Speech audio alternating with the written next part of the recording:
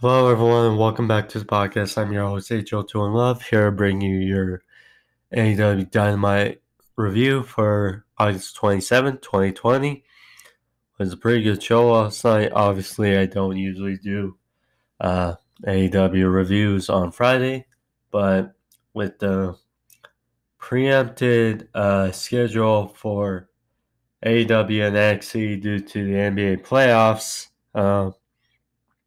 the last couple weeks have been different. However, next week, the regular schedule of my podcast should resume with NXT being on Tuesday and AEW returning to Wednesday next week. Should be good, but today it's about AEW, so here to bring you that review.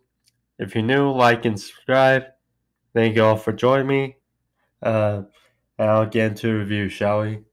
So, as you can tell by the thumbnail, that fans were in attendance. 10% were in attendance last night for AEW.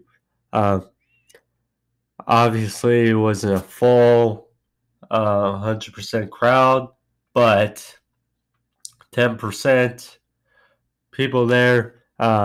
We saw fans have signs. They sang Judas for Chris Jericho, which we haven't heard in 5 months or so since the pandemic started. But still, fans are fans, and they bring life to the show. And we heard throughout times during matches and during the contract signed between Moxley and MJF. We definitely heard them, and it's good to hear that fan interaction, those chants again, even if it's just 10%. Obviously, with only 10% of the crowd, they still shot the same shot for AEW, where it's viewed of the stage area, but still, nonetheless, it was a good show. It started with the number one contenders tag team gauntlet match between the top 4 ranked teams in tag team division. Determine who will face Hangman and Omega at All Out. So it was pretty good. We had started Young Bucks and Natural Nightmares. For the Natural Nightmares, they did well. Dustin still looks good at his age. He doesn't look 50 in the ring. The Young Bucks, they did their thing. They won with the BT trigger. They eliminated the Natural Nightmares. Then the Best Friends came and did well. There was a spot, though. Nick Jackson suplex with a German Trent on the ring apron, which looked brutal. Then the Best Friends had their moments. They went for the soul food, half and half. They went for a strong zero. It was counted for a 2 count. Then when the Young Bucks went for the Meltzer driver, that Hangman Adam Page came out of nowhere and grabbed Nick's leg and cost the Young Bucks the chance to advance. And Trent, he rolled up Matt Jackson and eliminated the Young Bucks. And then FTR came in as fresh as a daisy and picked the bones. And obviously Chuck Taylor, his knee was messed up, so they targeted that. Dax Harwood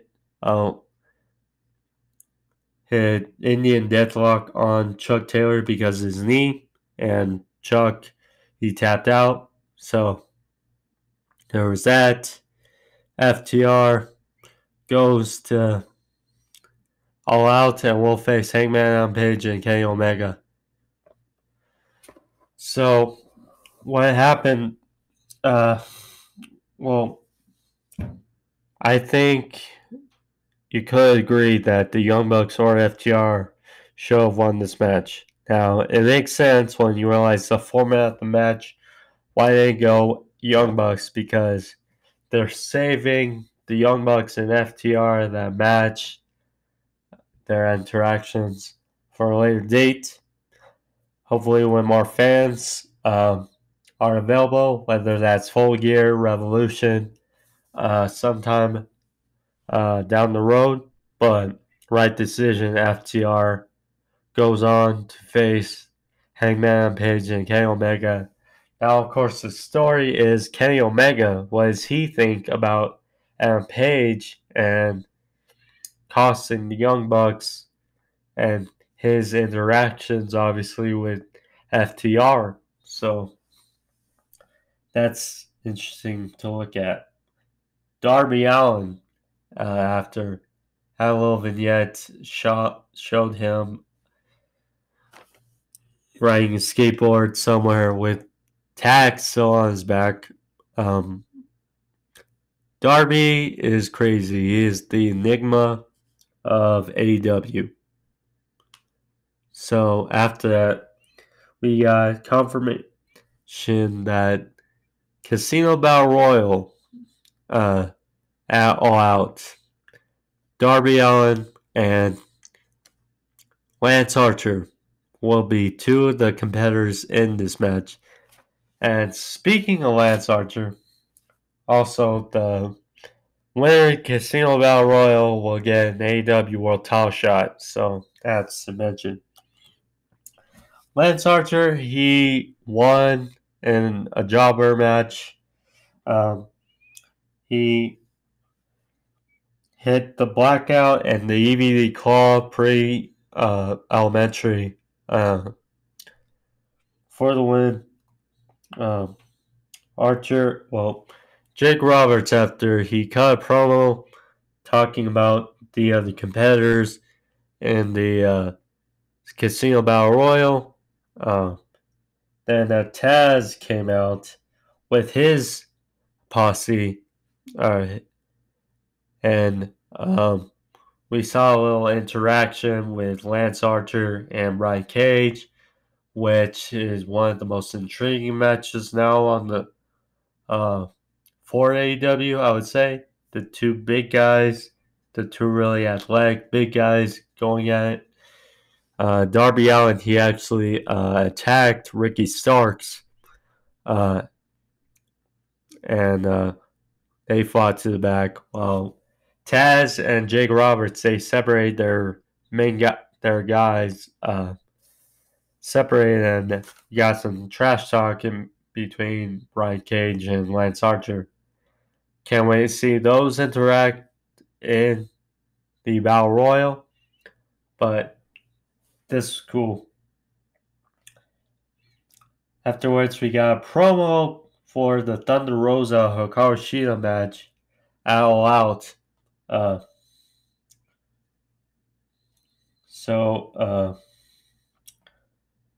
And then afterward, Billy Corgan, the president of NWA, JR, Tony Schiavone, and Taz were all talking about Thunder Rosa and the match.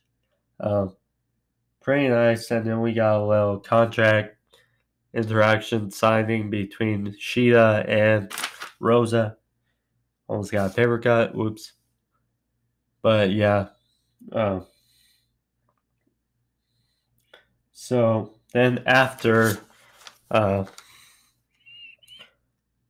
we had the best moment of the show. We had MJF versus Jon Moxley, the contract signing. Really fun. MJF, obviously, he came with a walker and with a brace around his neck, showing the effects of the paradigm shift. Moxley came in through the crowd, looked rejuvenated and relieved to see the fans in attendance. The limited fans, but still good to see. And then Moxley went to the ring.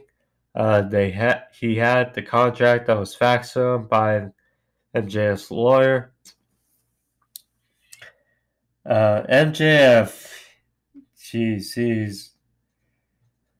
first of all, it's good to see fan interactions with MJF, even if they were chanting. So then, after MJF, he talked about how he thinks Moxley is a one-trick pony. Talk about the guys he's idolized, like Sandman. And then MJF said he idolizes actual wrestlers, such as Buddy Rogers, such as, Tully Blanchard, etc. And that on September 5th, he'll be wearing pretty platinum, and how he's a prodigy. And he took a little dig at the end, saying, when you're done, you can tell that little hot wife of yours that I'm single. So that riled Moxley up a little bit. MJF, he's a dick, obviously. So Moxley, he talked about how, he doesn't need one move to beat him, the paradigm shift. And it makes him creative. It makes him think of all the ways he can beat MJF. And that doesn't matter what MJF says, doesn't matter what Moxley signs. On September 5th, MJF is a dead man. And Moxley, MJF, two of the best promos in the business. So Moxley signed. MJF's crew was all happy. MJF's lawyer was happy. And then Moxley, he looked in good mood. He said, we didn't have to break the table. And that he said, I'm glad you guys are okay about what I said, what I put on page 17. And then MJF to his lawyer is like, whoa, there was only 16 pages, Mark. So then they looked at page 17 and they were distraught. So Moxley said, well, you didn't read before you signed? I thought you were a lawyer. So he announced that next week on the Go Show, it'll be a tune-up match. Moxley versus MJF's lawyer. The paradigm shift will be legal then. Now, if MJF's lawyer doesn't show up, MJF doesn't get his title shot at All Out. So he said to MJF's lawyer, you're going for a ride. You better wear a helmet. And he said, I should be a lawyer. Moxley, one of the best.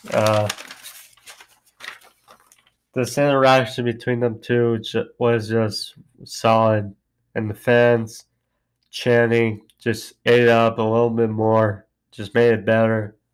And couldn't ask for anything better. Santana Ortiz, they had a little promo after. Talking about the best friends, talking about destroying Trent's mom's van. And apparently next week we got Santana Ortiz versus the best friends, so it should be interesting. Afterwards, we had pretty much the low point of the show. We had the Butcher, Blade, and the Lucha Brothers versus Griff Garrison, Brian Pillman Jr., Sonny Kiss, and Joey Janela. This was pretty much a squash match, building up on last week. Eddie Kingston being the Peacemaker.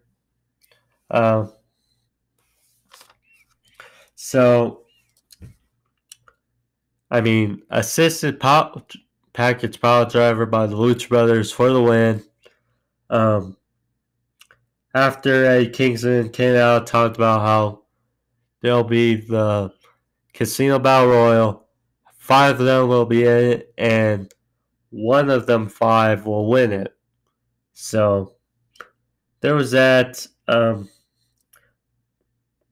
I will say though, Brian Pillman Jr. and Griff Garrison, they're both young, they're both impressive.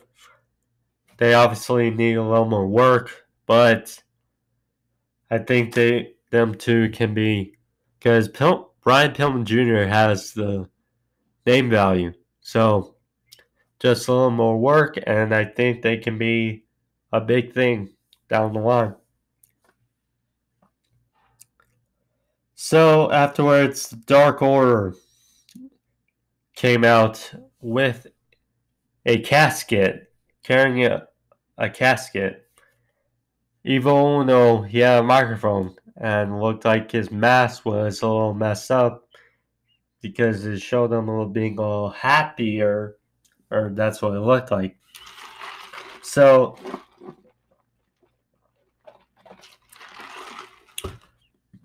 they pretty much symbolize, per se, that they ended the career of Cody. They ended the career of the Nightmare Family. They opened the casket. It was someone, or it was 10 wearing a Nightmare Family jacket. And 10 came out. They put the Nightmare flag on the casket. And they introduced Brody Lee. He came out with the TNT Championship, as well as Anna Jay. They basically formally introduced Anna Jay into the Nightmare Family, or excuse me, the Dark Order. And then we got Scorpio Sky, Matt Cardona, and the Natural Nightmares come out and attack the Dark Order. And apparently we got an 8-man tag team match for All Out between Brody Lee and the Dark Order versus Matt Cardona, the Natural Nightmares, and Scorpio Sky. So should be interesting. Afterwards, the Young Bucks, they confronted Hangman Adam Page, who still hasn't paid Private Party $12 for the Jack Daniels. About what happened earlier in a bar, and they basically told Hangman Page he's out of the Elite. So there was that, and they broke the mirror on the door and poured out Hangman Page. He saw the mirror, and he's probably gonna have 7 years of bad luck. Poor Hangman. But so afterwards, we go from that to Big Swole versus Reba. Tony Schiavone was having problems with her name, or it was JR, but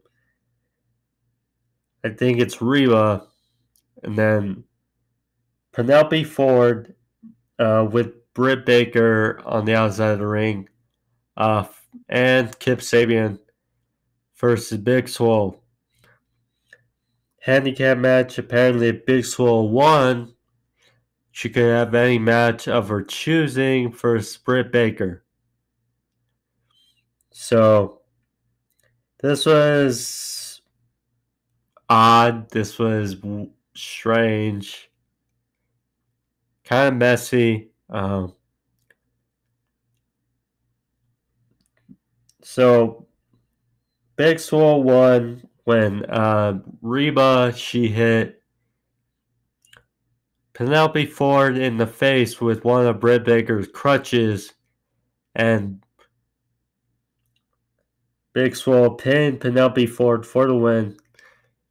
It's just odd because she outlasted Penelope Ford, Reba, the antics of Britt Baker, and Kip Sabian on the outside. And, I mean, Big Swole versus Britt Baker is what it is. Is so-and-so. But next week on the Golem Show, got a pretty stacked card. Like I said, Santana Ortiz versus Best Friends. Got Chris Jericho versus Joey Janela.